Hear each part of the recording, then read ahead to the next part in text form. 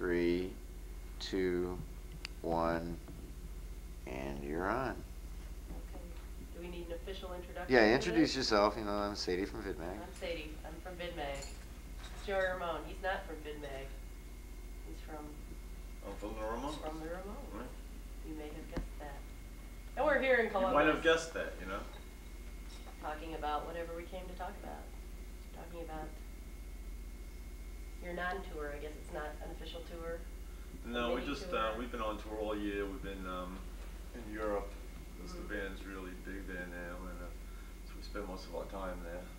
And we just came back from a month tour of Spain, where we recorded a live album in Barcelona that's coming out this summer. And it's going to contain about 32 songs or so. And pretty much the sounds same set. great. Well, pretty much the same, but there's some additional songs. There's like Ignorance is Bliss and Carbona Not Glue and a whole bunch of, you know. So it's really good. Sounds great. You know. So this isn't the tag end of that tour so much, or just? No, we just, because we're always touring, whether we have a new album out or not, and play. yeah, we like to play, and any particular reason why the Midwest area? Well, we got a really good offer to play Detroit. That's the show tomorrow. I think it's a new club or something. All right. And I think it's sort of like they want us to christen it or something. Right. And so since we got the off of Detroit, we decided to do like a short Midwestern stint, which we did Allentown, Pennsylvania yesterday, and tonight Columbus, and then tomorrow's Detroit, and then I think it's Cincinnati, and then Pittsburgh. Oh, and we haven't been here in a while, so it's fun to be back. And then we do a South American tour, leaving on the 24th, and we're doing Brazil and Argentina. Brazil's a pretty big country for a lot of underground music, isn't it? Seems like. Yeah, well, they're really on the ball. I mean, a lot of people think that a lot of the European countries are they really don't know too much, or you'd be really surprised. Like we played Yugoslavia for the first time a couple of months ago, and they're like a lot hipper than a lot of like American cities. They know everything that's going on in America, and they know everything that's they know all about music history and everything. And, I know there's Cleveland bands that have done, like Perubu for one, did far better in Europe than they ever did, certainly in Cleveland.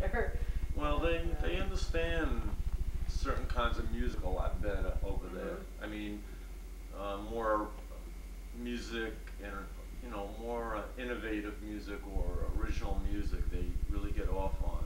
I mean, they really love us over there because we pioneered a whole new sound and style that everybody sort of has adapted to their styles and kind of interjected themselves, creating their own whatever, But I mean, nowadays, the Ramone sound is really kind of the sound, and especially, in European bands and English bands, but really in everything that's really good, right from the Sex Pistols through to Metallica to Jane's Addiction or Red Hot Chili Peppers or whoever it is, and it makes you feel good, because we never really got our justice in America as far as maybe chart success or whatever, or radio play or whatever, but we always maintained, and we always kind of did it on our own terms, and we never compromised ourselves, and we always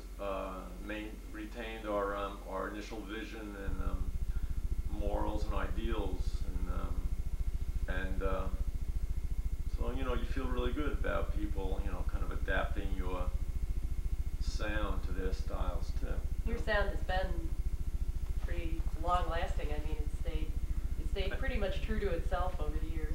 Yeah, it's an exciting sound and style, and it's exciting hearing it in the foundations of bands like Jane's Addiction and stuff, who I really like.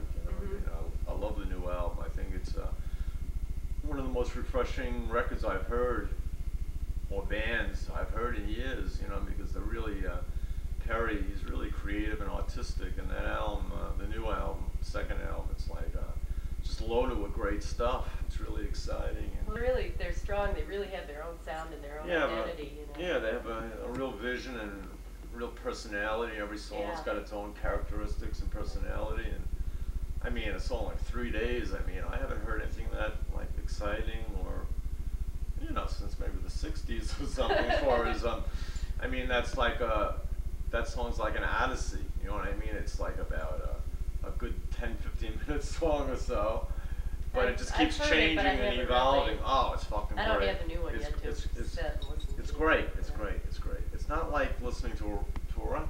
Yeah. I mean, like, there's a lot of great bands out now, but this is like a real experience, because it's like, it's not just one style, it's so many styles, but it's really, it's really like woven, like it's like amazing. It's really like genius, I think.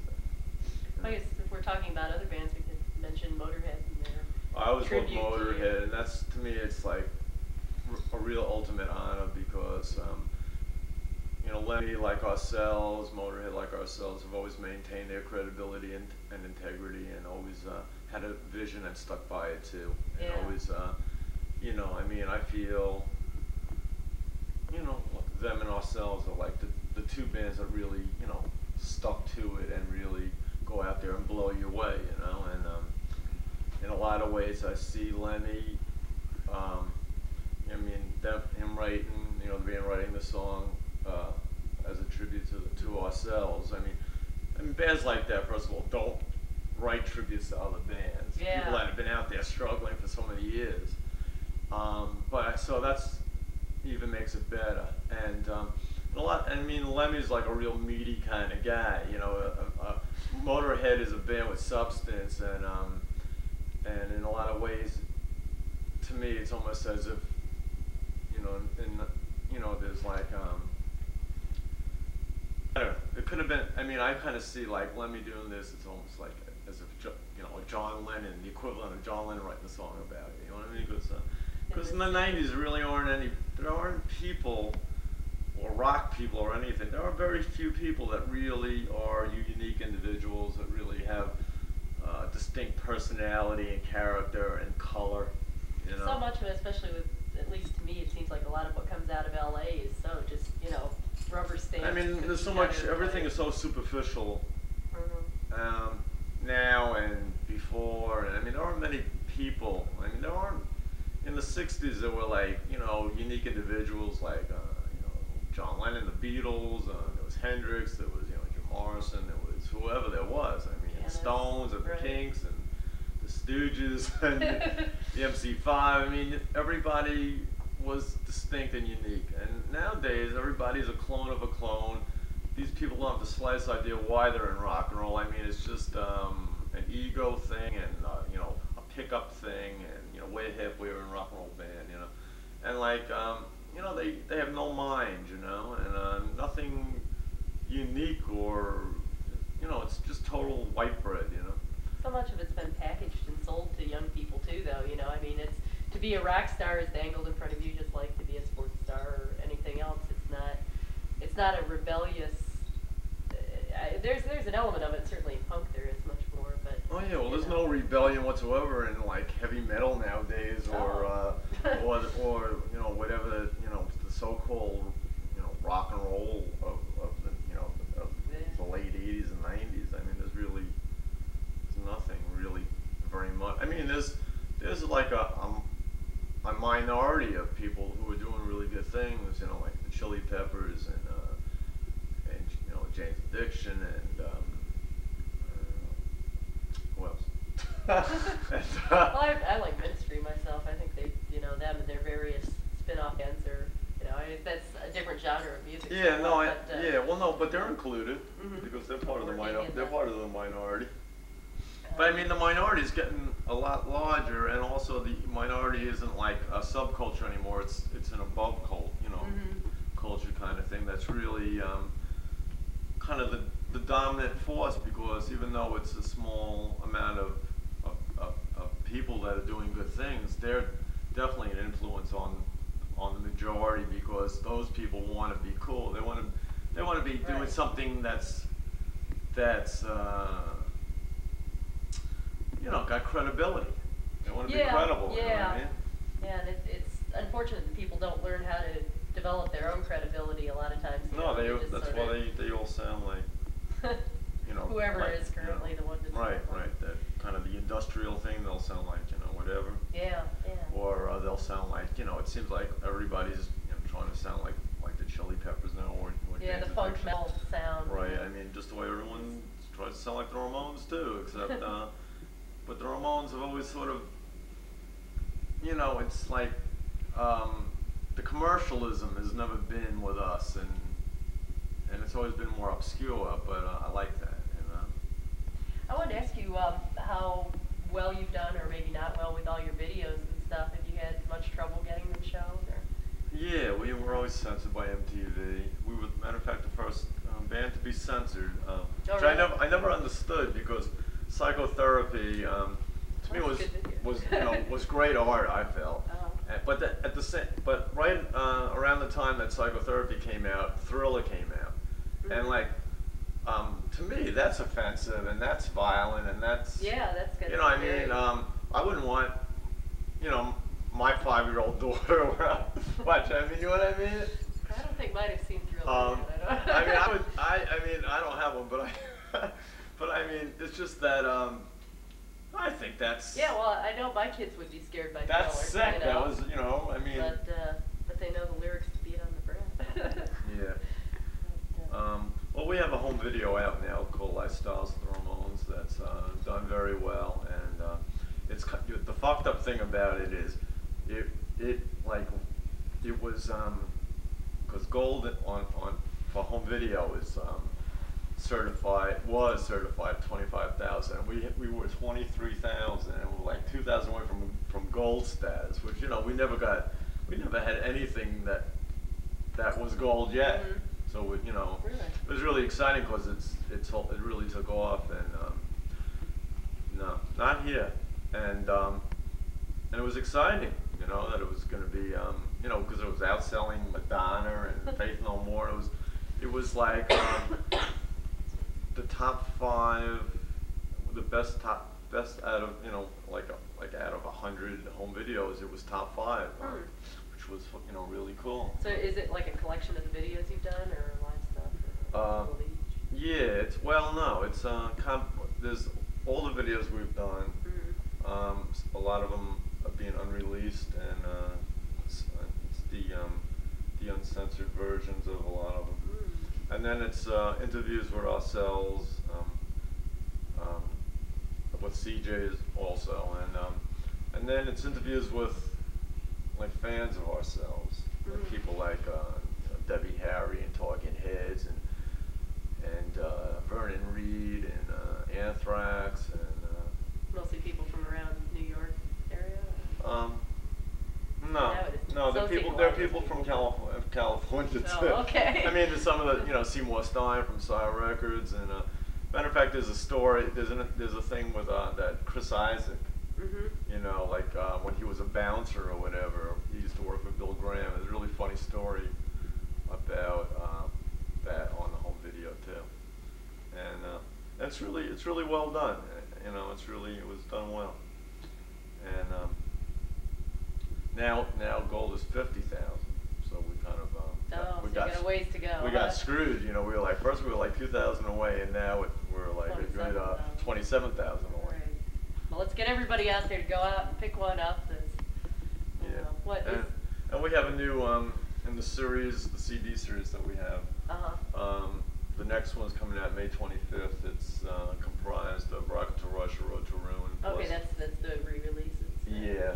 It's Jeff 2 for was the mentioning price of that to you. 1, because these are hard times, and 4 bonus tracks which have never been released, except for one song, but it's the original version of I Want You Around.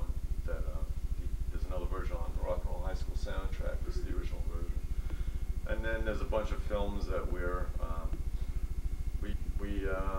in this new film called Car 54 that's coming out this summer. It's supposed to be a major summer release. And it's Based sort of on the series? Yeah, it's loosely based around the original TV show of the 50s and 60s, but it's a 90s version, and it was directed by Bill Fishman, who last year he put out that film Tapeheads, and I've heard of it, I haven't seen it. I didn't see it, but I heard it was really good, and he also did 4 of our videos in the past. He did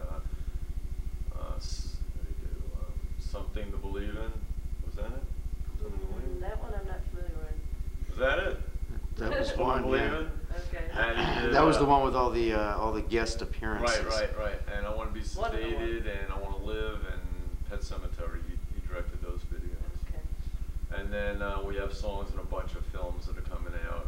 One called Highway 61, which is directed by this guy named Bruce McDonald, who had done a film called Roadkill. I had a small part in that, and we had a song in that. And it's, I think it's like a brilliant film. It's real. It's a rock and roll film, but not like any rock and roll film I don't think anyone's ever seen. It's really black humor-esque, and I think it's the sickest film I've ever seen. But it's really like autistic, you know. It's like really you know. It's really. And this isn't a Richard Kern film, right?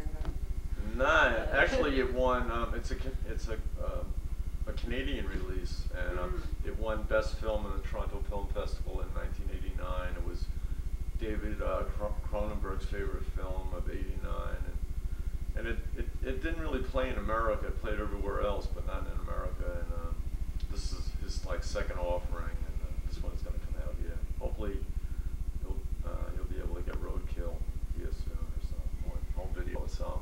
Yeah, or And I'll get you guys a copy so you can see it. Cool. that'd be great. And yeah, it's really good. It's really, I mean, everything is tied in with everything else. You know what I mean? It's like amazing. You gotta pay attention. You to all really the gotta little pay details. attention. Yeah, Yeah, that's but cool. I like it's the stuff kind like of film you watch a couple of times. And every Uh-huh. time you see it, you see something new that you didn't see before. And it's really like great, you know. And then also we're supposed to have a song in Terminator 2, but we're waiting to hear, you know, because it's still they're still working on the film, and they said if it's not on the cutting room floor, it'll be in the film. Well, that tells you a lot. Yeah, and Sex, Drugs, and Rock and Roll is the new Eric Bogosian film, and we're supposed to have a song on that too. And then there's some additional stuff. There's a film called Kill Billies that's in the works, and they offered me a role, which I'm kind of excited by. And also, and that was like really kind of brilliantly well thought out. It's a horror film, but it's really clever. Uh-huh. And what else? I don't know. We have a Bud commercial out. A friend of mine was telling me that she had heard you guys on a commercial. I hadn't heard it. Yeah, But, it's like the wildest thing I've ever seen. It's not like anything you've. And it's really well done. It's really, you know, autistic, and it's funny. It's like clever, you know. And I think it's pretty hip of like the Anheuser-Busch people to ask us, because that's, you know, pretty cool. You're actually in it? No, Or just we have a music? song in it. We didn't want to do anything like that. But it's really well done. It's like we check Budweiser's background to make sure there are no connections with the KKK or any of that stuff, like Coors and Miller. Yeah.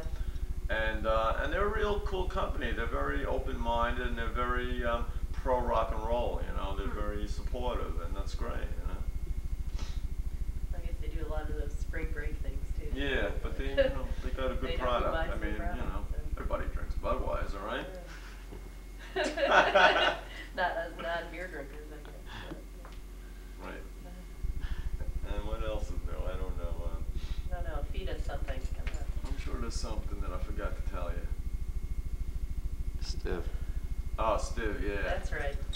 Well, when Stiv died, and you know, me and Stiv were pretty close, and matter of fact, I remember like the first time I met him, it was in Youngstown, Ohio, at the Tomorrow Theater, and the whole band was there. The Cramps were there too, I remember. And he said, you know, once you guys come over, we're having a party. You want to come to, you know, with us, you know. So we said, all right. So he said, well, just follow us, and we'll like show you how to get there, you know. So we were following him, and they were driving about 90 miles an hour, you know, and we're following him. All of a sudden, Bader's like, he climbs out of the driver's side on the roof of the car, and he's like driving the car, but he's on top of the roof, and he like starts mooning us, you know. And I thought at the time this is like the sickest thing I've ever seen. You know? So we became friends, you know. And I got him a show at CBGB's in New York, and it was the first show they had done in New York. And I invited like all the press down and all the really cool people down, like Spin Magazine and all that. And I talked Hilly into giving him getting him a show. And I never, you know, I hadn't seen them yet or nothing, but I just believed that they'd be fucking great, and they were. They were amazing. From one mooning incident, huh? They landed there. Yeah, well, it was just pretty wild, you know. It was pretty wild, and we were hanging out at Swingos and all that shit, and it was cool, and I got to be good friends with them, and Steve was very unique. He was, you know, I'm sure a lot of people who don't know the guy would think he's just, you know, whatever, you know, but he's a real sensitive guy, and you know, he was really pretty special. So when he died, you know, it was pretty upsetting, and it was a real shock, you know, that it was him and not, you know, Johnny Thunders or something like that. He was a little closer to the edge, maybe. Yeah, it's. So I called Carol, and I told her that, you know, because I knew this new thing he was working on, because he had called me like from Paris and asked me if I wanted to sing on some tracks, and they told me they were bringing Dee Dee out there to work on some songs and stuff, which I heard was like, forget it, you know. And so, you know, I offered to produce and mix the tracks, you know, that he had been working on, and she, you know, was pretty touched, you know, and she, you know, felt that, you know, if anyone understood him, that I'd be, you know, best suited, you know, to do this. And so when we were on the Escape from New York tour this summer, I told Chris Stein about it, and he said, well, let's do it together. So we're gonna do it together, you know. And like, the songs are like the best fucking songs that I'd ever heard. It's like really a shame that he went when he did, because he was really, you know, working on making a comeback.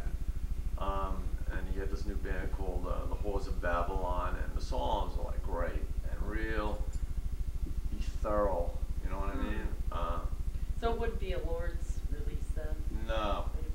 Actually, the songs are all different. I mean, there's one song called Do You Believe in Magic that is great, really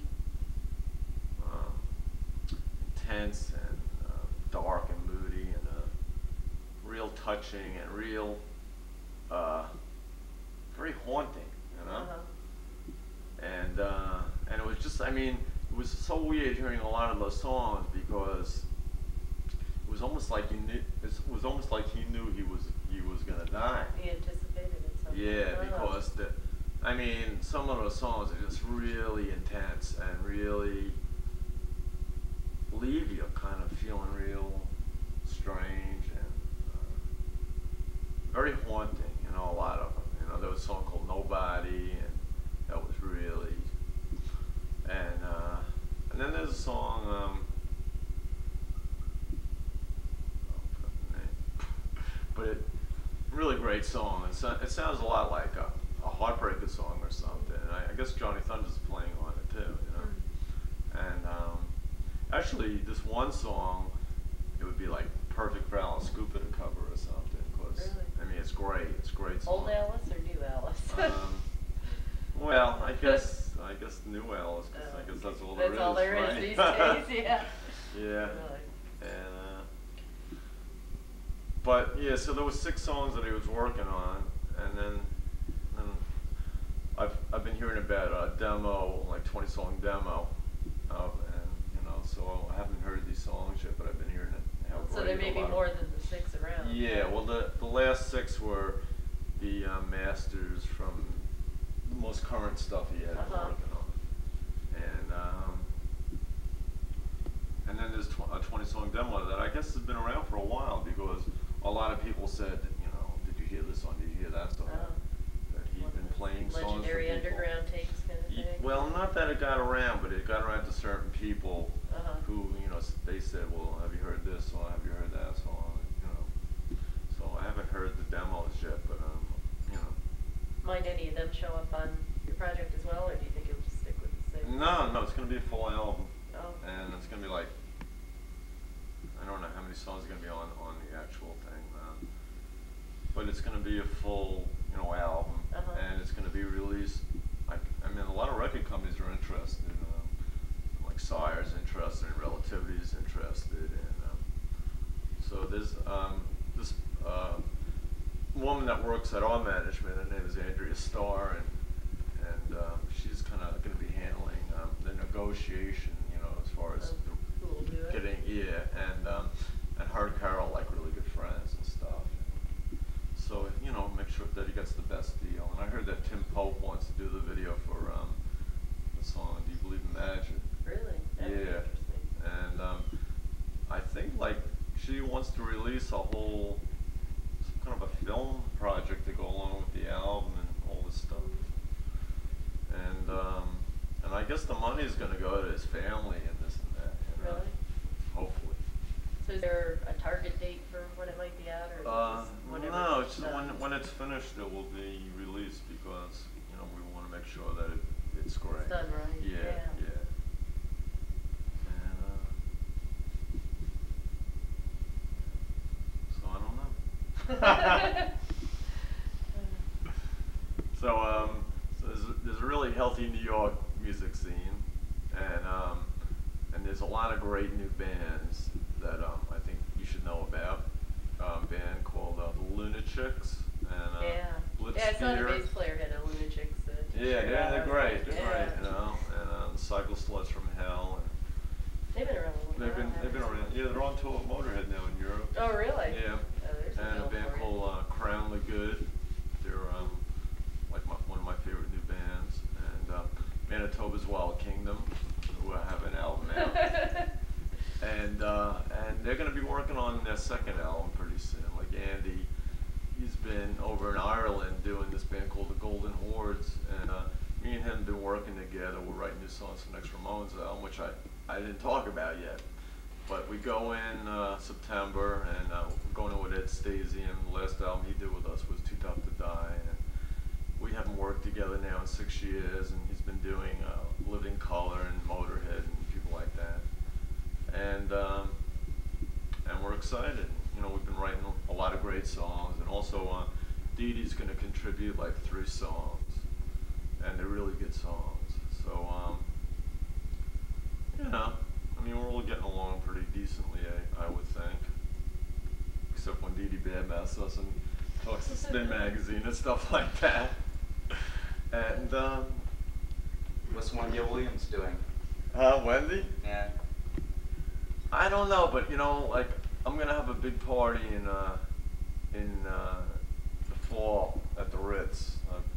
I have them from time to time, and I asked Richie Stotts, who's a good friend, if I could get a Plasmatics kind of reunion for the thing, and he spoke to what's that guy's name? You know Wendy and Rod. Huh? Rod. Rod, yeah. Oh, Rod's so, son. yeah, so Rod's really into it, so we're gonna do it. Cool. You're Yeah. there, right? So that should be fun. I said we should blow up something really good, you know, like The Ritz? the Ritz. Yeah, that's a good idea. But then you couldn't have any more parties Yeah, you there. could Well, we'll Far find from another New again. place. Okay. Huh? Far from New again. Far from Leave you with the 90s. Right. I think that's very appropriate. Farfik Nugan and Is the new album, is it going to be more like old Ramones or like the Animal Boy, Too Tough to Die, Brain Drain kind of stuff? it's gonna be very exciting. You know, it's gonna be I don't know. We'll just have to wait and see. You know, I don't know exactly. I know I've been writing a lot of songs for it that I'm really excited by, and they're really hard and fast, and and they have a lot of depth. And actually, one of the songs I've been writing, it's called Censor Shit, and it's about what all the shit that's going down now with PMRC, and just getting worse in America. I mean, it's crazy that the rest of Europe doesn't have any sort of censorship whatsoever, but it's all here, and we're supposed to be the advanced country. The free country, right. The free country, the liberated country, and what, Yeah. you know, you say, what the fuck's going You on? can't play fuck on the radio. You know. Right. Well, at least not. Oh, can Right, we say it on a yeah. cable show? Oh, okay, we can't say on the cable show. You can bleep it, right? And well, also I have a radio show, but right now it's temporarily on hold on the Z-Rock network in New York Oh, City. yeah. And I had there was two. The one I took over this guy's show, and then he asked me if I'd want to do my own show, so I said yeah. And I had, I guess it was in November, and I tried making it as exciting and fun and constructive and as I could, which I think I did. And it was a 3.5-hour show, and we had we had a censorship discussion with the Black Rock Coalition and Rock the Vote and assorted artists. It was me and Mark, Ramone, and Dick Manitoba, and a bunch of people. And I thought it was real intense, and it was real constructive, and because the kind of audience that listens to the Z-Rock network, or I would say around 16, 17 or so, because the kind of radio satellite station that it is leans hard rock, metal, and thrash, and all these kids, everybody wants the music, but I mean, everybody needs to participate so that the music will live on. Let's say. We had Z-Rock in Cleveland for a while, and they pulled the plug on it because they said they couldn't get enough advertising or the right kind of advertising. But it wasn't for lack of listeners. People were going crazy when it went off the air. It's a great idea, and it's really cool that it's satellite, and I don't know. The show that I had done was really successful, and I interviewed Lemmy, so I got a really good interview with him, and Richie Stotts, because the Plasmatics and Motorhead had done that Stand By Your Man single years back, and it was really cool. I mean, everything kind of intertwined with each other, and played a lot of really good stuff, turning kids on to like the good older stuff that they probably heard about these bands but never heard their actual music, like the MC5 and because just the way the scene is now, there's kids in it who weren't born when right, some of the early stuff was born. coming out. But so I found the original version of Kick Out the Jams, Motherfuckers, and I started off the show with that, and the Stooges, and the Dictators, and Ramones, and all the good stuff, and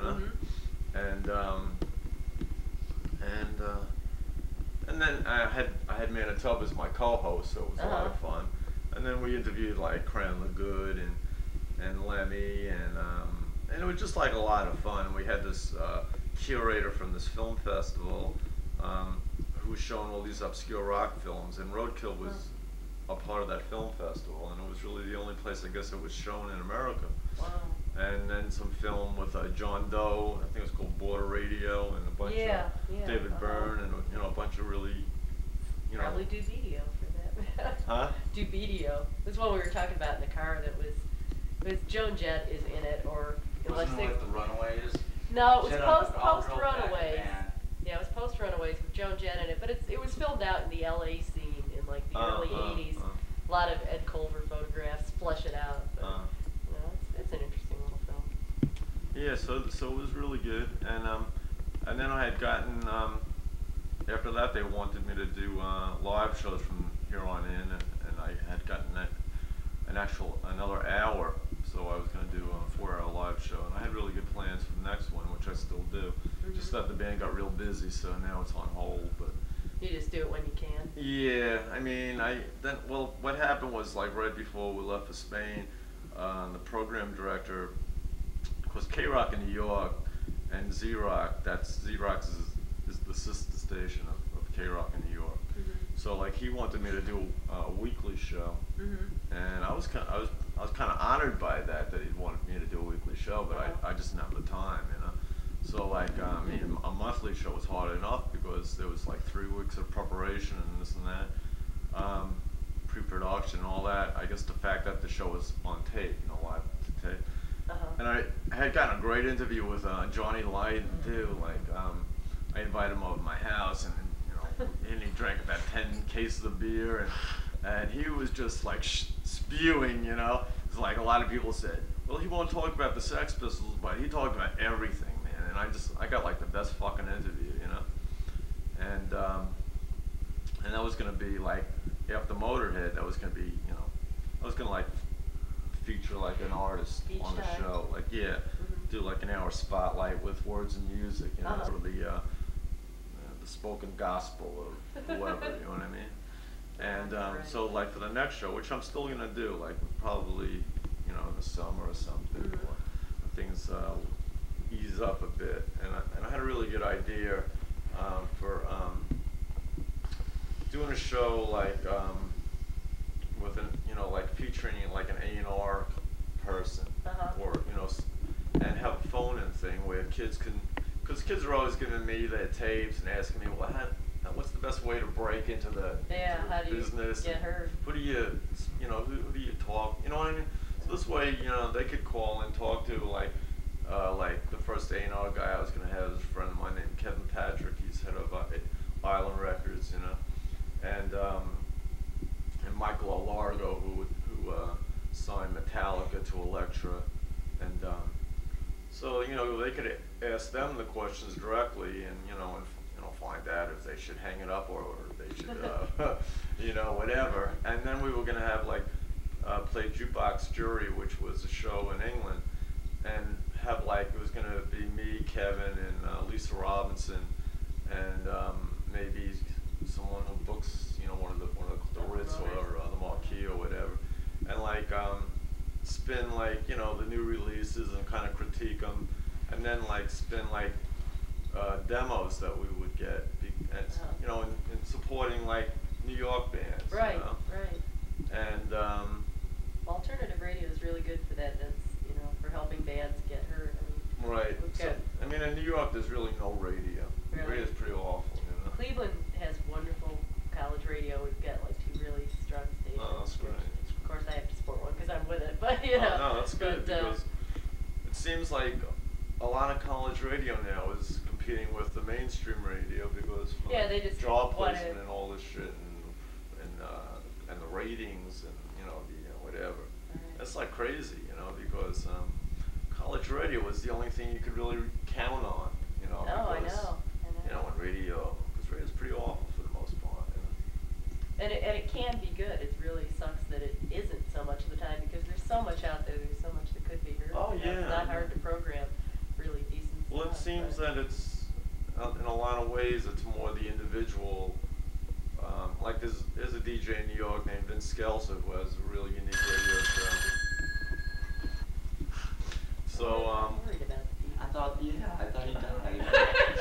right, Mr. Cleaver.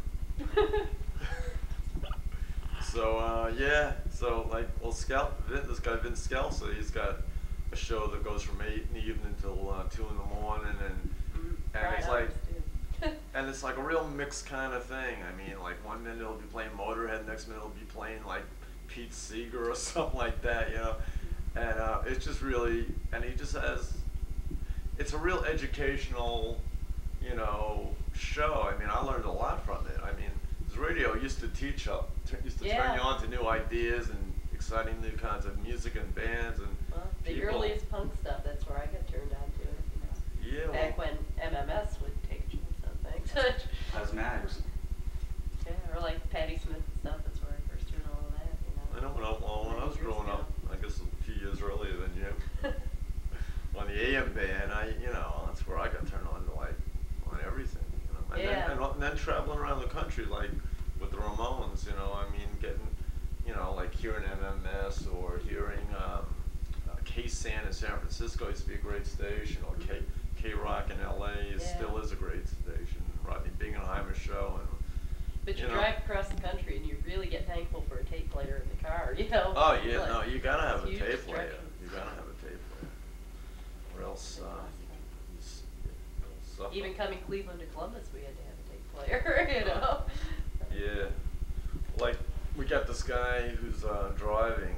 He's helping Monty drive, and he has like the CD that has an adapter that you hook on, and you get you can use the CD. Oh, you Not plug that it it sounds in. any good, but Well, yeah, but it's cool. it's another option. Yeah, you know? it's another option, right? So I mean, that's really where I really get to hear music is in the van.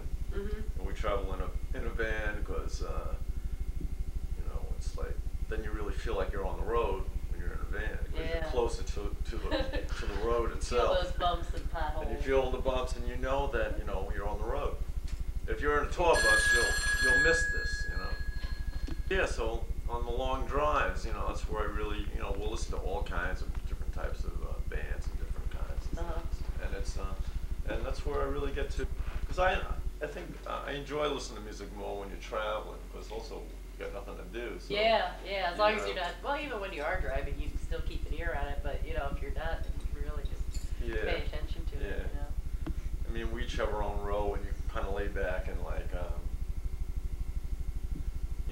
it's exciting. Do you often listen to your own stuff? Yeah, on occasion. I mean, usually I don't listen to us, because, well, after a long tour or so, you really don't want to listen to any music, because you just been hurt enough, But give a couple weeks for your ears to stop ringing. yeah, but I mean, but while you're on tour, it's like, it's exciting to hear new stuff. And CJ's really cool like that, because being, I guess, the youngest, he's like really into all kinds of stuff. I mean, he's really open-minded. I mean, we're open-minded too, but it's a little when you get on a bit, it's like, you're not so enthusiastic. Well, every new thing. Right, it's more, certain periods that you really want to hear. I mean, CJ really turns me on to all kinds of stuff. I've heard a lot of new bands that I maybe,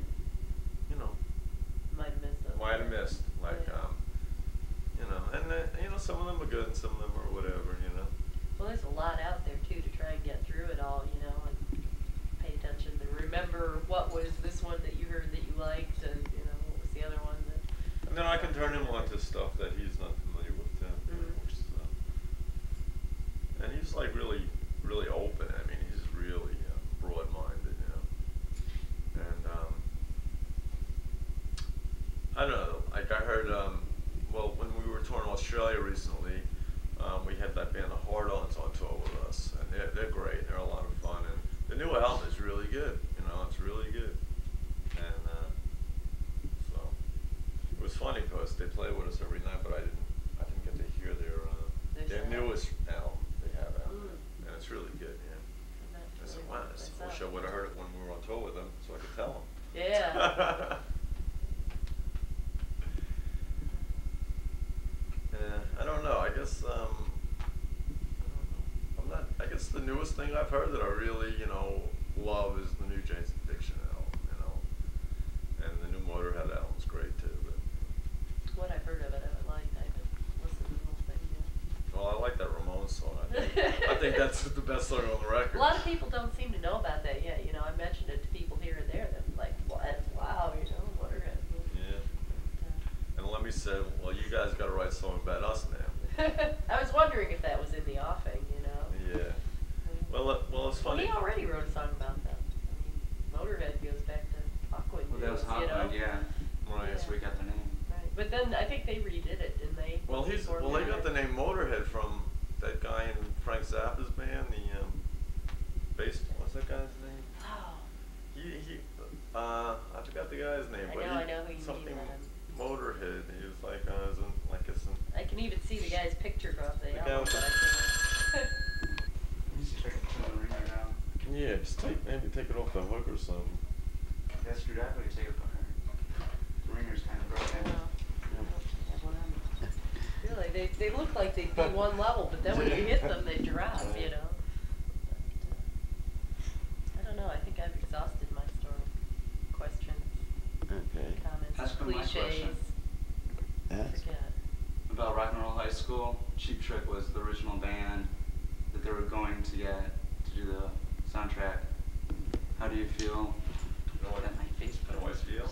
How do you feel about the difference, the music? You think they could have pulled that? I don't think they movie could out? have pulled it off because they're too egocentric, I think. Cheap Trick, you know? And I don't think that. I mean, I've always been a big Cheap Trick fan. I mean, I got into them in '76, and I used to like them. I like their older stuff, you know. Yeah. But I really don't think that they would have pulled it off the way we did, you know, because They just have They such a don't have a different real cult personality. following. no, they Cult don't. status. I don't even know Yeah. what kind of following they got, you know. They just like don't click in with, you know. I mean, you can like them, but you just. Is it it's like- because they're just too much of rock stars? I think they're too big of like Rick Nelson and all. They're more a Nielsen. manufactured Rick personality Nielsen, than yeah. an authentic. Yeah, they're not you know. authentic, and I don't think that they really click in with kids. Yeah. You know, I mean, I think that Even then, you know, because I mean, I was in high school when that stuff was out, and they kind of went right by me. I don't know. They were all right, but. Well, I really There's liked other funny music in you know, this In too. Color and the first album. And I liked the earlier stuff. You know, I mean, they Face were was a good album. they were good. They were good. I mean, you know, I mean, the thing I liked about them was that a lot of the bands that I like were in their music, Mhm. or they were in their music. You know what I mean? Yeah. Like the Who and all that stuff, and the Beatles and all that stuff. Yeah. You know, and I think that's probably, you know, had a lot to do why, you know, they were like a hard Beatles or something, right? But Maybe. I don't know. What were they? Well, they were good though. I like them. You know, I mean, but they really are. Now you don't even hear about them anymore, right?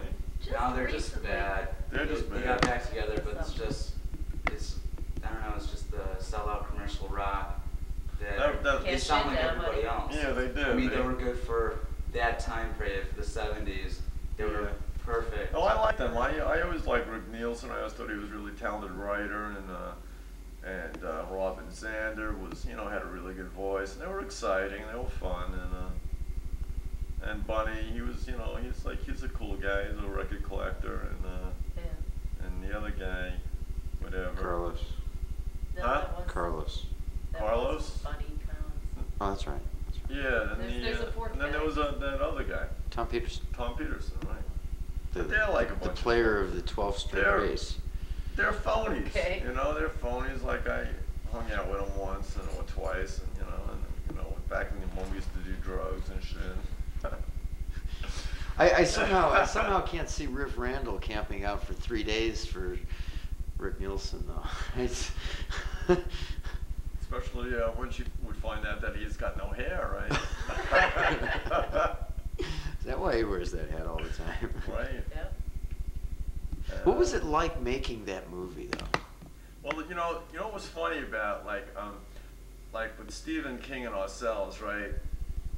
Like Stephen, every time he'd have a book party in New York, he'd contact us to like you know, come by there because he's a big Ramones fan and we're you know, big Stephen King fans, and so like he'd always like invite us to his book party so we could finally meet each other, but we'd always be on the road, you know. So finally in 1984 he promoted a concert in Bangor, Maine, which is his home, and it was us and Cheap Trick, right? And so like you know, and it was good. It was a really good show, you know. And I remember, you know, he invited us out for dinner, afterwards, and then over to his house, you know. But he didn't invite, you know, Rick Nielsen or Cheap Trick, you know, which I thought was pretty funny, you know. And like it really bugged that Rick. He was very upset about that, but he deserved it. But that's my cheap Trick story. So what about Rock and Roll High School? Yeah, what was it? What was it like actually making the movie? I mean, it looked like it was great fun. The movie itself is a riot to watch, but it looks like it must have been like great fun to make. Yeah, it was a lot of work, you know. I mean, it was cool because I mean everybody was really cool on the set, and Mary Warner was great, and you know everybody's really cool, you know. But making a film is just, you know, there's a lot of sitting around and a lot of waiting time and, you know, long hours and but it was a new experience for us. I mean, you know, we had never done anything like that before, and it was really cool. It was you know, but it was very time consuming, you know. Were you surprised that you were asked to do it?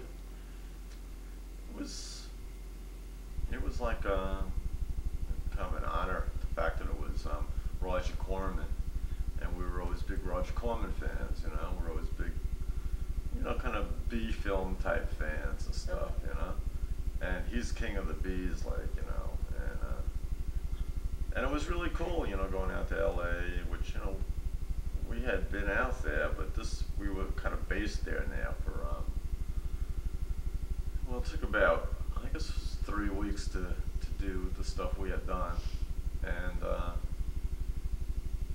then right after that we did the album with Phil Spector, so we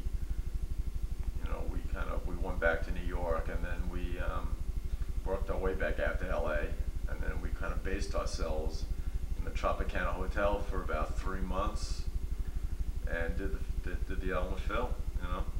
And the thing that was wild about it was to kind of keep the money coming in, you know, so that we could base ourselves out there.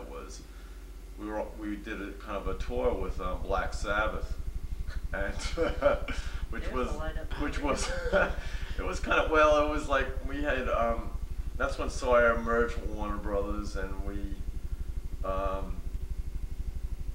Warner Brothers, and we had just gone with Premier Talent, and it was funny, like, well, it wasn't funny, but for a lot of years we couldn't get a booking agent, you know, like,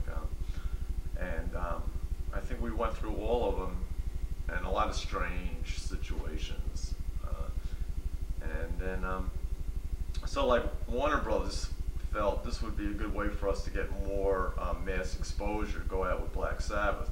And we tried to tell them we didn't think it was a very good idea, but they thought, oh, they know better than us, so, you know, we kind of said, okay, you know. So the first show we had done was in Atlanta at the Omni, and it was like, you know, I guess playing like Madison Square Gardens or something like that. And it was Black Sabbath, Van Halen, and ourselves. And it was the tour that Van Halen were out opening up for. Huh? 78 tour. Yeah, they were out opening for Sabbath, and I remember. It's Ozzy's last tour. Right.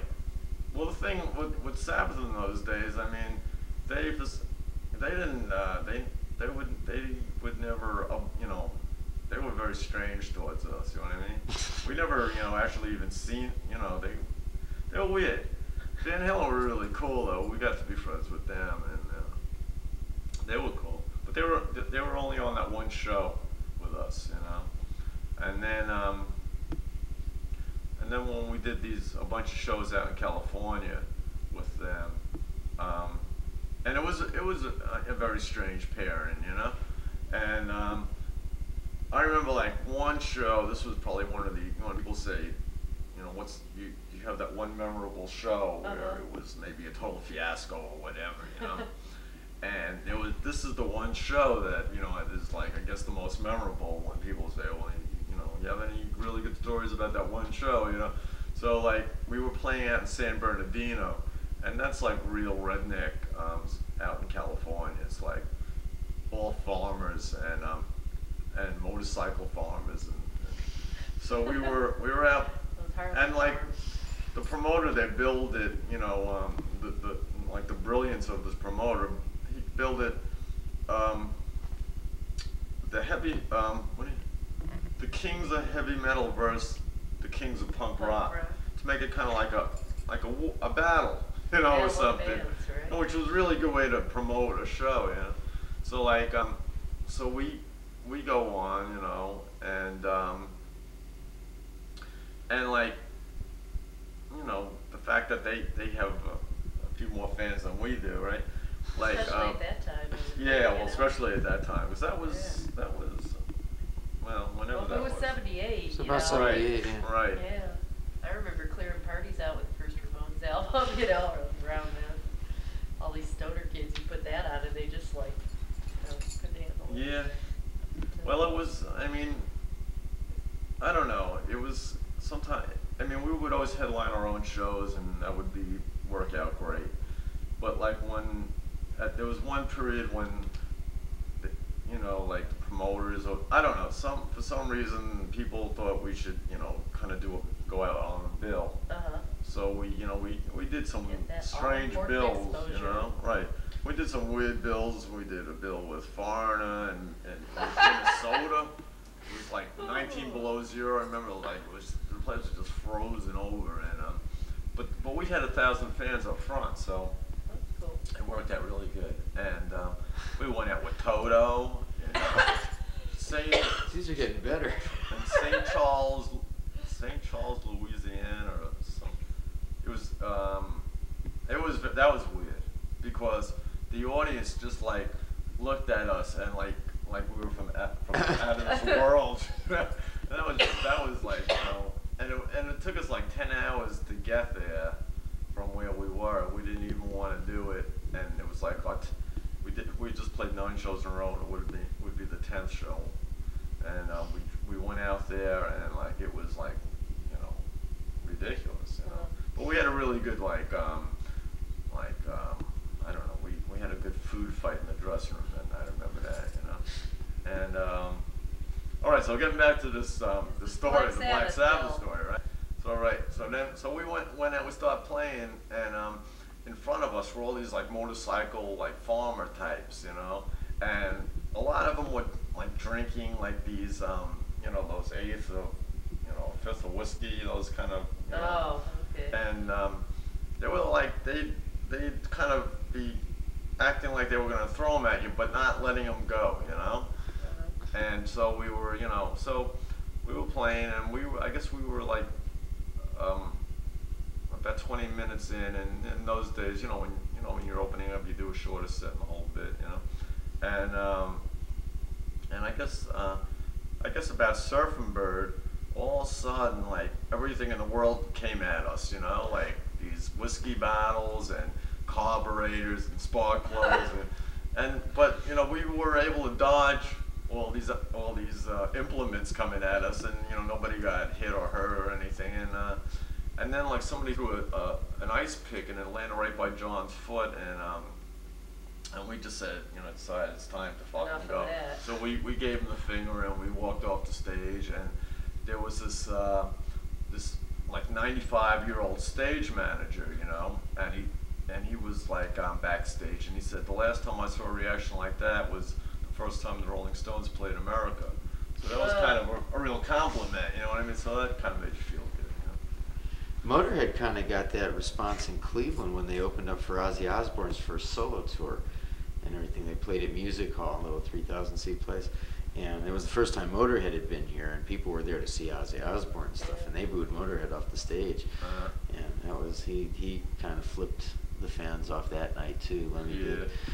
that was kind of funny. Well, it was hard for us in those days because there really was nothing like us, and all there was in America was metal, heavy metal, like, you know, like Ted or Nugent dinosaur and rock, Aerosmith, you know? yeah, the dinosaur stuff, you know. Right, like That's that what one, was Aerosmith. happening.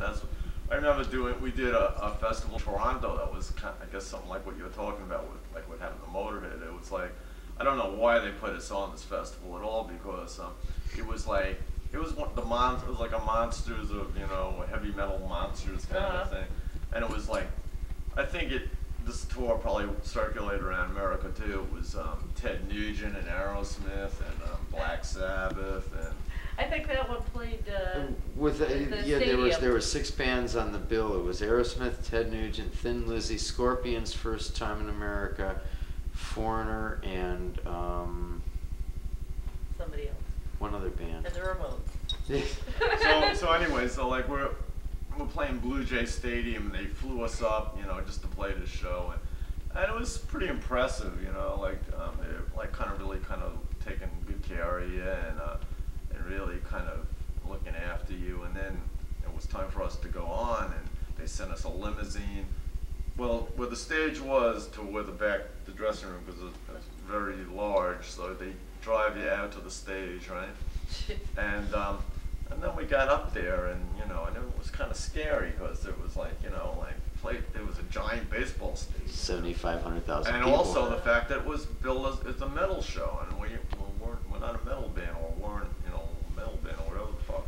So we go out and start playing, and I don't think these people knew what to expect, you know, because you know, like one band would kind of sludge by, and then the other band like kind of sludge by, and like and then we're going on, and you know, and there's you know what I mean, and all of a sudden like they started, bags of bologna sandwiches were coming up there, and all kinds of shit was coming up there, you know, and we walked off, and it was, you know, and John, you know, right, and the whole bit, and it was, you know, kind of degrading, you know what I mean, and then we went back, and then Steven Tyler came back, and, you know, he was pretty cool, you know, and he was getting off on it and all this, and then I realized what a little guy he is, very tiny.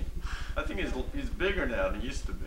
I don't know. I mean, I remember he was kind of short. Well, you look down on everybody, though. No, but I just saw him recently, and he's bigger now. And he's got the biggest mouth I've ever seen. But those days are kind of over, and things are like totally different now than they were then. Well, you could probably get away on a bill like that today, with the stuff that you're doing. With the equivalent bands of today, which would be something like maybe Guns N' Roses, whatever. Yeah. Well, like all those bands now have all kind of. I mean, rock and roll has really changed now. I mean, it's a blend now of, you know, like where punk and metal and this and that. You know, I mean, everything is kind of a blend, like, you know, it's like with Metallica and all, and that's what's the accepted metal now. I mean, it's bands like, you know, Metallica and Megadeth, and, you know, and Motorhead, which were almost the punk rock of metal bands a few years ago. Yeah, right. I mean, the sludge doesn't make it nowadays, and so I mean, the Ramones, are, you know, I mean, a lot of people, because of the connection between punk and metal, you know, I mean, a lot of we're considered in some circles as punk metal or whatever. Yeah, you know? yeah. And well, really, it's never been punk. all that far apart musically, but just people would get into their camps. It's like, Well, if you're punk rock, well, you know. Well, that was always too, like in Europe. I mean, everyone's very open-minded, and it's the music, not you know. I mean, barriers just fuck it up for everybody. You know what I mean? And in America, there was always barriers. Well, if you played this, then we can't like if you play this. You're gonna like if you play that. You know what I mean? And you know, if you play metal, then you can't play punk. But you know, if you're a punk band, then we can't like you if you play metal. It's like real stupid. You know, real. Well, it's still kind of like that in Cleveland. You know? It's like a lot of the punk kids like metal bands, but like the strict metal kids, a good number of them, it's like really Don't like hate the the punk punks, bands. yeah. You know, and it's like they wouldn't get caught dead in a show. Until their favorite metal band shows up wearing one of their T-shirts, then suddenly it becomes acceptable. You know, it's like. I think like the wildest thing about us too. I guess in the early, when things started like, you know, moving along, I mean, you'd see all these kids with like Ozzy Osbourne shirts and Aerosmith shirt and this shirt and that shirt. You know, you knew that these kids were like seeing you for the first time.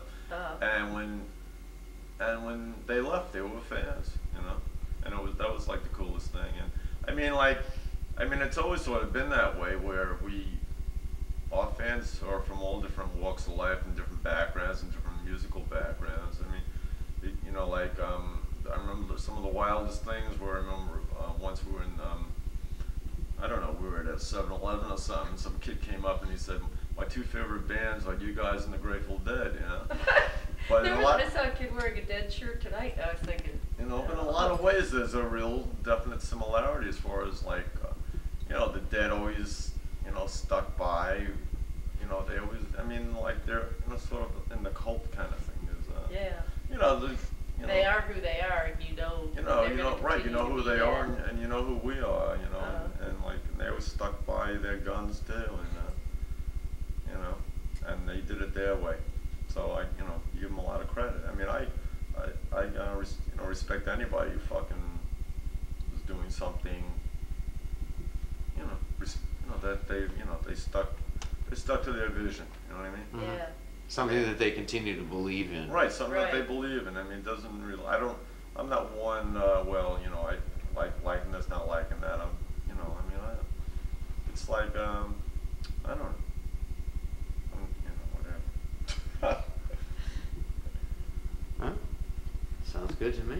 Shall we call it a wrap? Why don't we do that? So just. Okay. Do we close have a up sign and- off? I don't know. Just basically, you know, this is. So you have to Sadie. tell me what to do. I'm a novice. Basically, this has been Sadie. Okay, I've been Sadie. I will continue to be Sadie, and you will continue to be Joey Ramone. And this will continue to be Vidmag Television, won't it? But the interview is over. Kaput, deceased. Goodbye. See ya.